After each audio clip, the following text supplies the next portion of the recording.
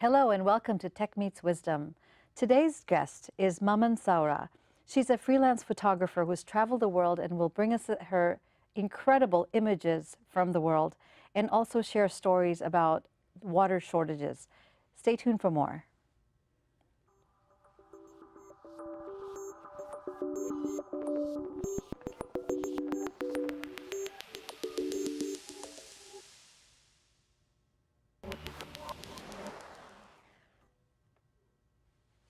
Welcome to the show, Mamen. Thank you. It's so lovely to have you here. Thank you for having me here. Absolutely. So you've traveled the world and you've conquered so many things. But I think first of all, it's so wonderful. I can't believe that you're here on the show because we just met about not too long ago. That's right. Well, our daughters are friends, Mm-hmm. that's how we met. That's right. And I just saw some of your images that you were showing me. I fell in love with them because the details of them and the stories that you had to tell, I had to bring you on the show Thank you. so you could share more. So please tell us, how did you even start doing this? Because it's so incredible what you do. So I used to be a teacher first, a psychologist then, and then I became a marketing manager in a company. And then I had a son, and I had severe complications on the delivery. So after I have that experience, I woke up after a coma and said, I want to do something in my life that it's worth it. Wow. So I changed professions and I became a photographer. And at the beginning, I was just photographing, families, kids, events. And then by chance, I went to an event where an organization that was working with water was there, and they had fantastic message, but it didn't touch me at all. And so I talked to the founder and I say, well, you have a great message, but just didn't really ring a bell for me. And he said, well, we are going to Kenya next week. Will you join us and show me what you mean? And I said, yes. And that changed my life. Well, until you went to Kenya. I went to Kenya. And you went to a village. I went to several villages. I went to actually Kenya and Ethiopia on that first trip. You go to very, very remote areas. So I had been in remote areas because I'm a big hiker, but never to document these, people. So it was a great experience. I learned a lot on that first trip because you see a lot of National Geographic things, but a different thing is to be there and be with the people. The experience. It's like seeing a mountain in a picture. That's but right. To be on the mountain That's is a different right. experience. It's the sounds. You go into their houses, how they receive you, how you connect with them, and I just love it so much. I just came back and I told my husband, that's it. That's what I'm doing the rest of my life, and that's what I'm doing. Wow. And so there's one of the things that you told me about was the water problems that you saw. So when you start traveling to remote areas, there are several problems that become very obvious. One, it's the water. I think the first one, it's the water. So most of the remote villages around the world don't have access to clean water. And so no matter where you travel, it's all around the world. Even if you go to the San Joaquin Valley, there is no water there. So water stops you from doing almost everything else. So if you don't have water, people don't have education. Kids cannot go to school. It's a compounding problem. So I decided that I wanted to focus on women and children, and water was the first thing that affects them. So that's why I decided to document that. And it's terrible to see what happens when kids don't have access to water. Yeah. They walk, 10 kilometers or what is it, miles? It's 8 miles. When they should be in school or something. They should be in a school. They're walking to get water. That's right. And it's unfortunately, mainly girls. So I have a daughter, and this became a personal thing for me. It's every girl should be in a school. Every mom should be able to send their kids to school, boys or girls, but it's send them. without water, they spend, all these women, all these children spend most of the day walking to collect water.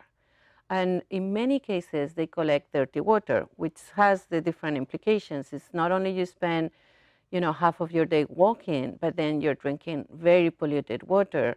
And that means you're going to get sick. I think as you're telling the story, we have some images that we can bring up, and we can take a look at that as you're talking about. And this is a village, you took these images in a village called Samburu? In the area of Kenya, it's about 5 hours from Nairobi going towards the north, and it's a very dry area. It's most of the year there is no water around. And most of the women spend oh no, these images are from Mongolia. Yeah, these are from Mongolia. This is a different place.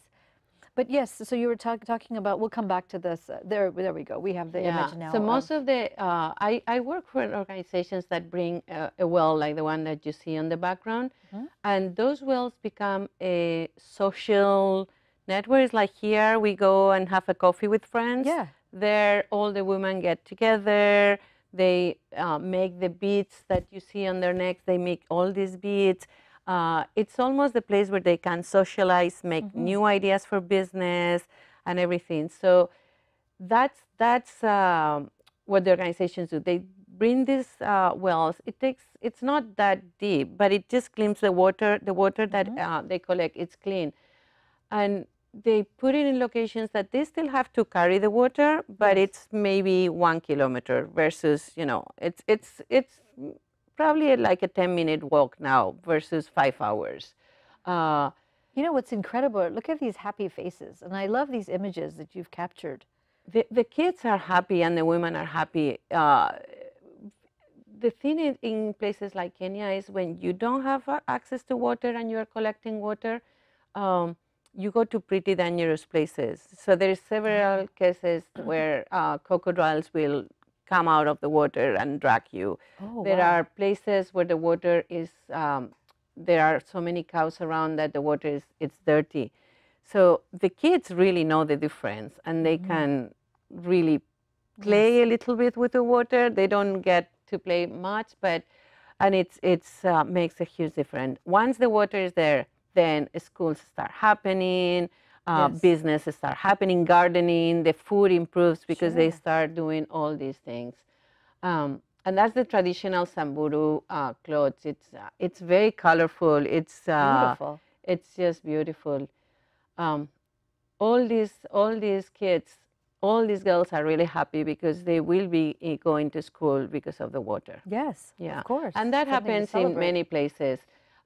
This is a mom that I actually have seen her now. I have been working with this organization, the Samburu Project, for 10 years. So I have seen her pregnant with every kid, and I know her family pretty well. So I will be going there in June, and I will see her. And her life has changed. All the kids are in a school. They started a small business, like a small shop. So things are improving at the moment you bring the water. Yes. There's a lot of kids taking care of their brothers and sisters. Yes. So there is a much more quality time that you can spend with your kids when you can spend time with them. And we all know that. So, yes, of course. And this is actually how the kids are when there is no water. So the kids will dig a hole in the sand, and that hole keeps going deeper and deeper and deeper because every time someone comes, they have to dig a little bit more to get to water. It's dirty water, but that's the only source of water they have.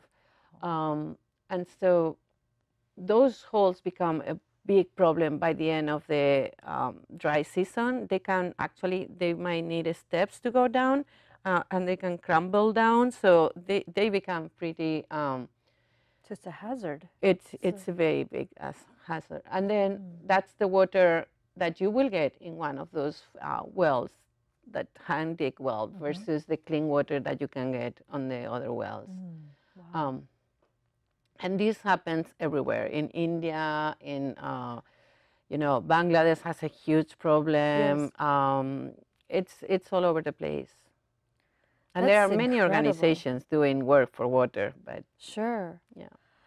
I mean, I'm sort of speechless right now after seeing those images and the story that you're telling, because it's heartbreaking, you know, to It know is. that our world has this going on. It's actually, if you think about it, it's about 800 million people lack access to clean water. Um, and people don't understand. We take it so much for granted. And look at our water bottles, like we buy all But kinds it's of water not bottles just to, that. It's you know, you take a shower, you take it for granted. You yes. brush your teeth. It's all health thing related at the end. Um, some of these people, they go 5 kilometers to collect water. They come back, and they still have dirty water to cook for their kids. So it's pretty dramatic. Wow. So coming back to you, you have such a passion for this, and that's an incredible story about, you know, your son, and you're giving birth and you're in a coma.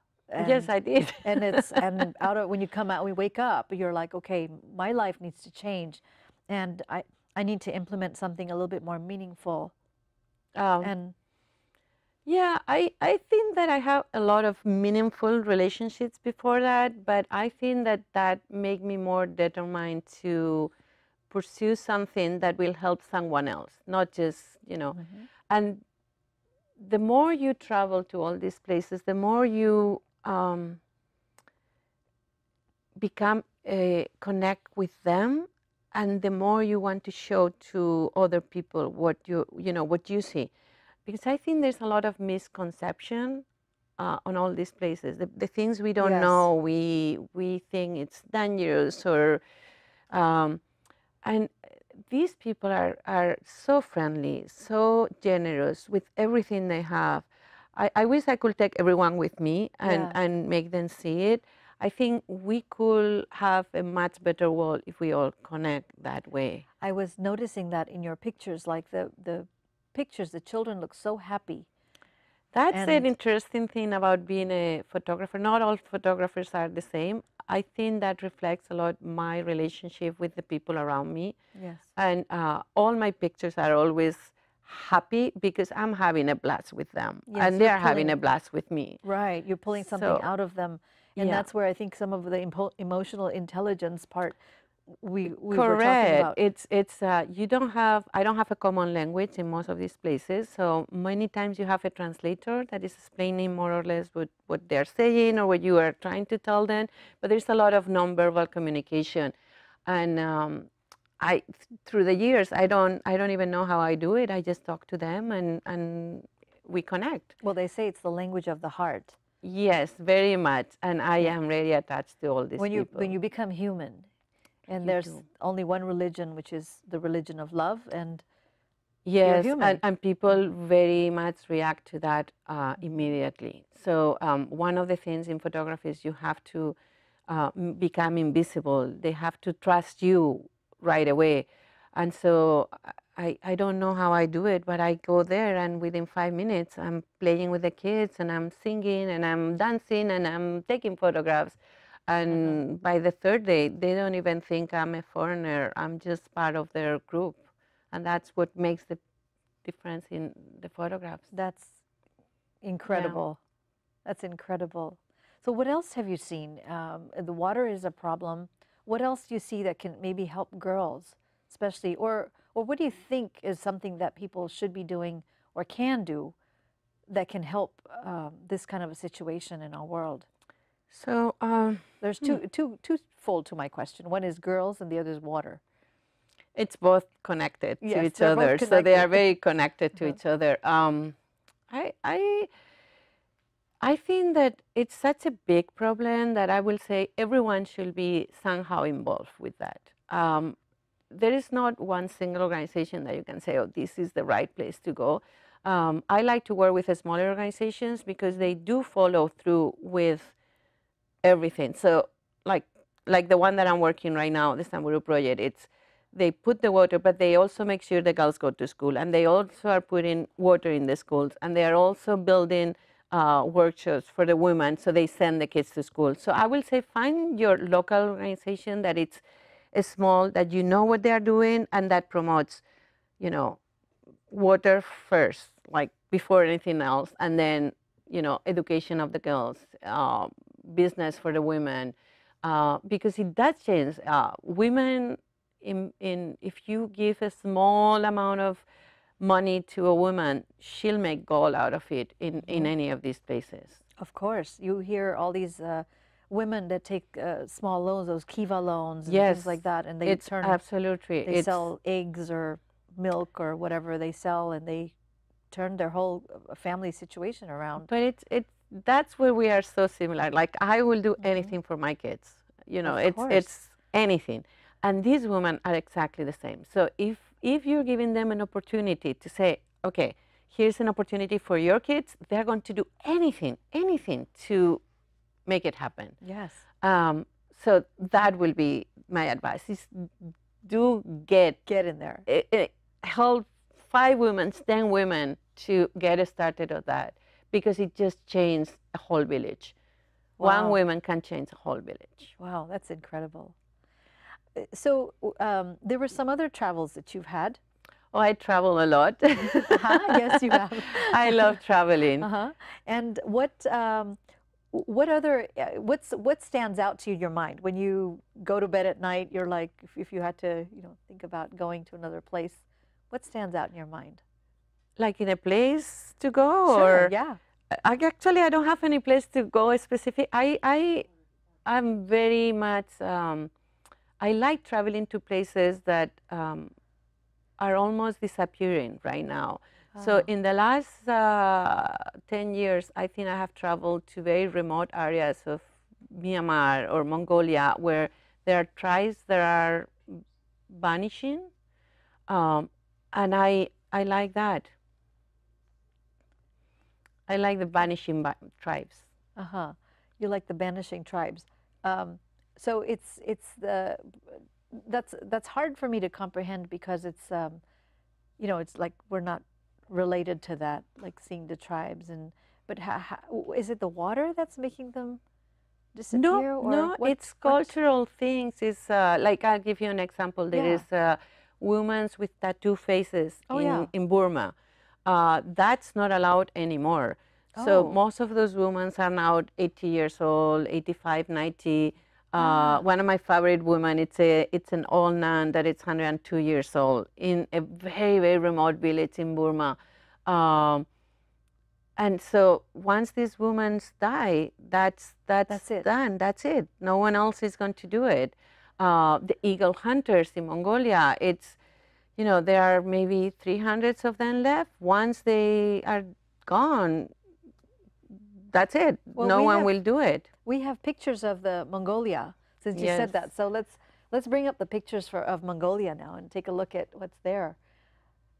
So that's a girl, which is a new thing. Mongolian, they originally it was only men, and now it's changing. There was a very famous Disney movie that had a girl.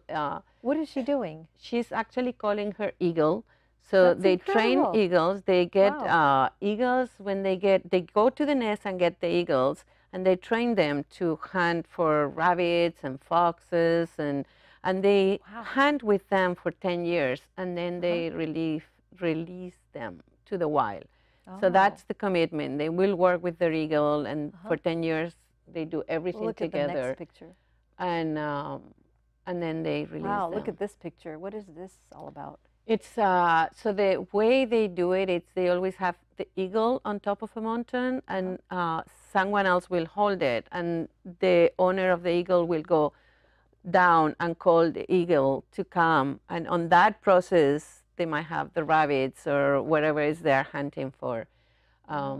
It's quite a relationship with their eagle. Wow, the eagles are so comfortably sitting. Yeah, they are used to it. It's amazing. So I spent a whole week living with them in one of their gears, and it's great because you can get a really good photograph if you're just going, and a lot of people think it's you got there, snap a shot.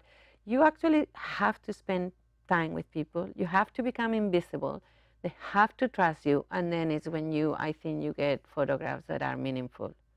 Yeah. That's beautiful. And the love they have for these animals, it's incredible.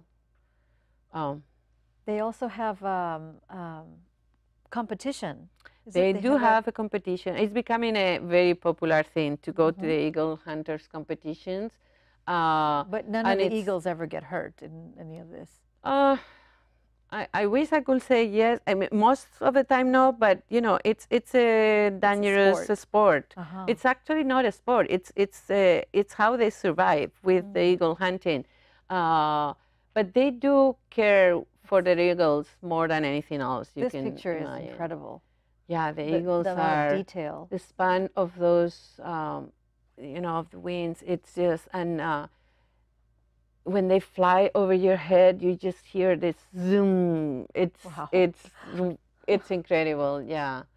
So I love going to places like this because you see those places in you know, whatever, National Geographic. Exactly. But one thing is to see it and read it, and another thing is to go there and talk to the people. And I think we have a tendency to idealize this because of National Geographic. The reality of life in many of these cases is they also need to go and cook food and go buy in food, or, you know, keep their houses. Yeah, this picture probably depicts a little bit more of them riding together. And that's when so when the festival starts, they all go around with all their eagles. It's, as you can see, it's starting to be dusty. It gets really, really dusty. Oh yeah, need your goggles. And then they have a whole competition, so they have to throw the eagles, you know, hunt, going from the mountain, call them, how fast they call them, how fast they turn around the horses. So they do all type of competition. It's pretty fascinating. Wow. It's beautiful. Wow. And you were there during this festival? Yes, I was there during the festival. Did you plan it out and go during that time? Yeah, I have been in Mongolia now 3 times, and I'm planning the 4th time. It takes a lot of planning because there's no roads in Mongolia. So from the moment you leave the capital, you are in the middle of nowhere. So I normally, you know, it takes 2-3 years to plan some of these things. Yeah. Yeah, these pictures are incredible. Like, this picture is just beautiful. And the control of the horses, it's incredible. When we were there, I thought I'm going to ride a horse, but the terrain is so dangerous. It's so, you can't ride a horse unless you grow up like that. And they go everywhere riding like that. Yeah, I guess you have to be really trained from You do have to be trained, in how to maneuver in that terrain and all of that. That's beautiful. Yeah. What other adventures have you had that you can say is one of your favorites? So not an adventure. One of my favorite things, it's Haiti. Believe it or not, Haiti, it's a forgotten place right now, unfortunately. So I have been documenting what's happening in some of the hospitals, and it's kind of sad right now. It's the people are fantastic, but the help is drying out, and they don't have anything. So I love going there because it's very rewarding to be with them and working with them. Since you've seen so much of this all over the place, all over the world, basically, what's a message that you personally would like to tell the world, or you want to share? Oh, I think 2 things. One is water. Please, please, please look around, spend one day, get 40 gallons of water, and try to go through your day with that amount of water and see if you can. Most of us cannot. It's most of the 800 million don't have that water. And the other thing is, try to open your mind to the fact that we are all humans and we are all wanted the same thing. And sometimes you just need to, before you do a judgment, you need to learn more about that people, those people. Or I think we need to learn more about what's happening in the other parts of the world, and understand that we are all connected, even if we don't think so. Absolutely. Yeah, it's incredible when we start thinking about the world that humans are human beings. Yeah. And they're delightful. it's our circumstances, even the circumstances of such people like that we saw in Africa, it doesn't impact how they feel inside. Yeah, no, That they're so full of love, then we have to think about what's going on in America. it's You know? I think we need to learn how to understand each other. Yeah, patience, tolerance. Patient, listening. Every time I travel, I realize that what is white here, it's black there, or what is black there is white, in another place. So if it's amazing because you will think, I know already that I don't have prejudice, and then I go to a new place and I realize I do still thought that something was one way or another. So the reason I think I keep traveling, it's because I learn every single time a new thing. Yeah, and traveling changes your mind. It changed your mind, and it changed the way you understand people. So I love traveling, I love photographing, and I love listening. Listening is the thing that ultimately, it's what attracts me. I go to all these places and I listen to this woman, and I think, oh my God, it's like she's talking about her day going by, like da da da da, and it's exactly like my day. Yeah. And we are so connected. It's incredible. It's an incredible feeling to connect with these people. That's really what you said is very important, because you have to remove the circumstances, and when you come from heart to heart, you really do find that we are so similar in so many ways. It's not the skin color or what you wear or how much you have to eat, but it's really about who you are truly inside, and it's powerful. And I think that one thing I really like on these trips is everyone is so generous with their time. They share everything with you, and I love that. Well, we have about a minute left, and this has been such an exciting and wonderful conversation with you. Thank you. That you've taken us around the world with you, and thank you for that. It's just such an honor to have you here with us, and to see what you have seen, and you've come back to share it with us. So thank you for that. Thank you very much. Thank you.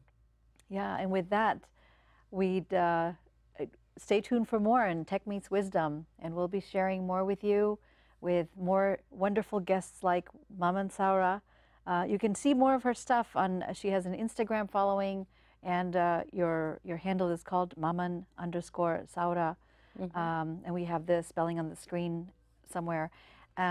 Please join us again next time, and take care of yourself.